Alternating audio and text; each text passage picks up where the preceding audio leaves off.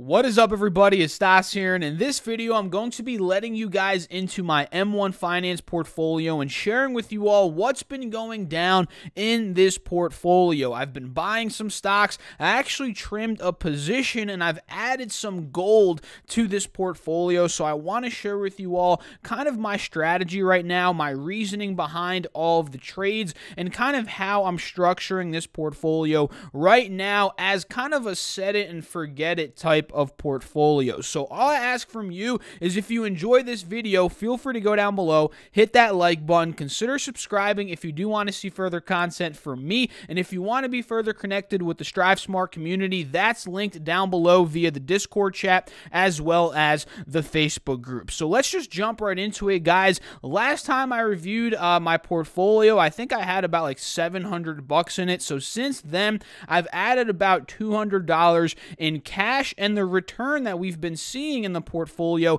has continued to go up. Last video, I think the portfolio was up 11%. Now it's up 15% since its inception, which was on the 2nd of July. My total gain right now on the portfolio is $55 right now, and that's really just $3.98 from dividends and $51 being from market gains. And the value of the portfolio, as you guys can see right here, is $958.11 right now, and I actually have $30 in cash with one upcoming trade, which we'll detail here in a couple of minutes. So let's go over the individual slices of my portfolio very quickly, then we'll talk about what I've been doing in terms of buying and selling. So just scrolling down here, you guys can see MO Altria is my biggest position right now. It's about 13.8% of my portfolio. Total return on Altria right now is 22%, guys. So I'm up a really big amount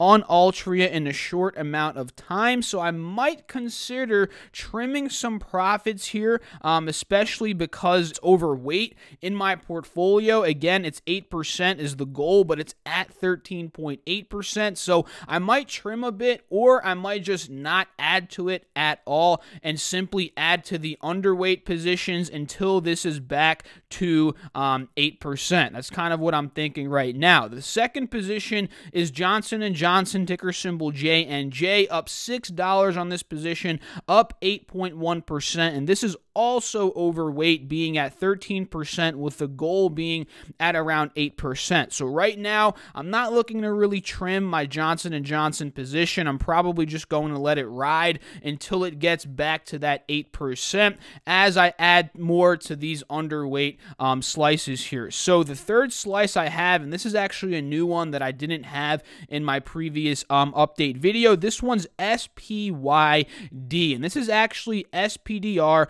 portfolio S&P 500 high dividend ETF. So this is a dividend ETF that's comprised of a bunch of different stocks, right? The expense ratio is a 0.08% right now, 4.43% dividend yield with $1.6 billion in assets under management. So I'm a big proponent of ETFs, especially if you're looking to really be a passive investor. And again, this portfolio is meant to be mostly passive, where I can add money to it and forget about it type of portfolio. So that's good. 10% of my portfolio is in SPYD, and right now it's at about 12%. So I'm comfortable there. Not really looking to add more right now, at least, but maybe in the next couple of weeks, if we see a dip in the market, I might add some more. So my next holding is PayPal, PYPL, up 2.5% right now. And this one, it's about 9% of the portfolio, and I'm not looking to add more to this whatsoever here, guys,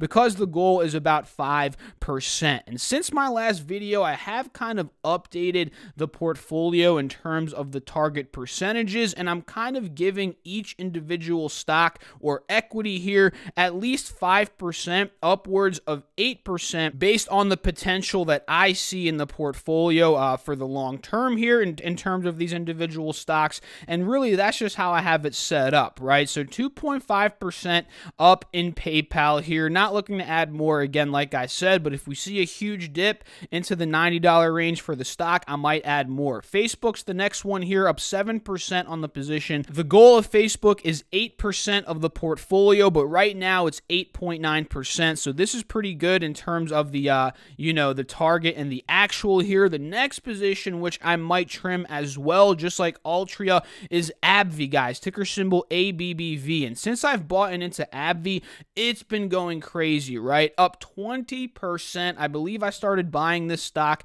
in the low 70s. Yup, average share price is 73 right now. So we're up 20% on AbbVie. This is a 5% goal holding of my portfolio, but it's at 8.5%. So at this point, I might trim a bit, again, like I said, or I might just leave it, let it be, and just simply add more to the underweight slices here. So the next one's 3M, up 4% here, 7.5% of my portfolio with a goal of it being 5%. So I'm just simply holding this one here, guys. Not looking to add more, like I mentioned in my last video, just really looking to get this to about 5% and then let it ride there for this portfolio. The next one's Amazon, which is one that I actually might buy more of if we see a dip here in the next couple of weeks, because you can see this is actually a position that I want to be 8% of my portfolio, but it's at 5.5% right now, and I'm up 2% on the position, so there's really a lot of room here to grow in my opinion. But if we get that dip even further down, I'll add more at a better cost,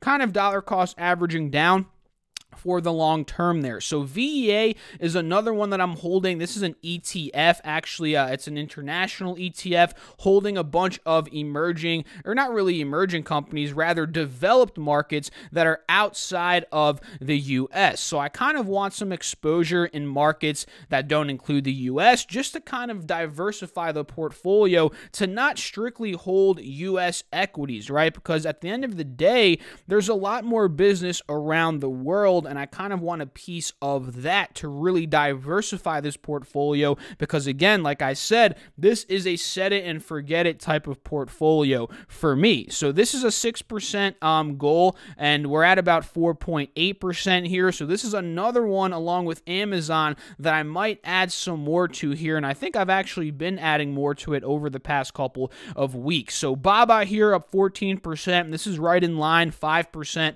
of the portfolio. It's right now it's at 4.5%. Now this is one that I want to get bigger. So last time I updated you guys, SPHD was actually at the top of my list, but I actually trimmed off some of SPHD, added more to SPYD, which actually bumped down SPHD in terms of the actual weight in the portfolio. But now I'm looking to add more to SPHD as these markets, if these markets rather, see a pull down. So SPHD, it's actually at 15% of my portfolio, but it's only at 4% right now. So I need to add a lot more to it to get to that 15% target. And I do like this one as kind of a set it and forget it ETF, because it pays a 4.15% dividend yield. It's a monthly dividend payer here, and it's a low volatility ETF, meaning it's not really moving up and down like crazy over the span of a time horizon,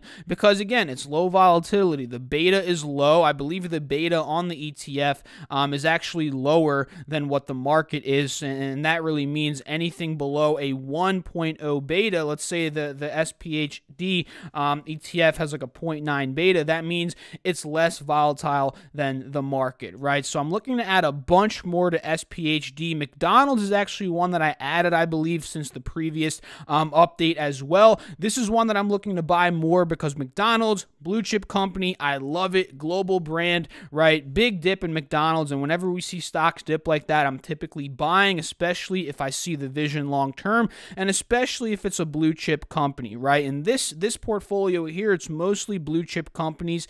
You can see a bunch here on the list, so I'm interested in adding more to that. AT&T is actually the one that I trimmed a little bit. It's at 3% of the portfolio right here. The goal is to be about 5%. 5%, so I actually might buy a little bit more AT&T here if we do dip down to the $35 level. We'll see. But this new position, guys, which is about to go in, is GLD, which is actually a gold trust. So I'm actually adding a bit of a hedging proponent to this portfolio here, with 5% of it going to be that gold trust. And that's really just honestly, guys, because the markets right now are at all-time highs. So if these markets dip, a lot of my ETFs, a lot of my equities, they're going to fall, right? That's how it works. But gold is going to potentially go up in price when that happens, because people view that as a hedge to the stock market, a hedge to the economy, and kind of like a safe haven to put money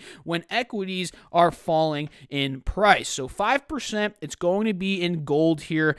That's kind of what I'm comfortable here. Maybe I bump it to 7.5%, but probably not, just keeping it at a nice 5%. Now, if we're just quickly going over to my activity, you guys can see here, I've been pretty active, right? Added $50 on the 13th of November, added $40, you know, about a week later, just added another $30, and I've been buying, right? I bought McDonald's, VEA, SPHD here, you know, I got AbbVie dividends. So this portfolio, really the way I have it structured is it's a growth portfolio, but at the same time, it's a value portfolio, it's a dividend portfolio, it's an income portfolio, and honestly, I just love the way I have it structured. If I went to sleep right now and woke up 5 years from now, I will have 100% faith in this portfolio. That's kind of how I have it structured, right? Because I have global markets in here. I have, you know,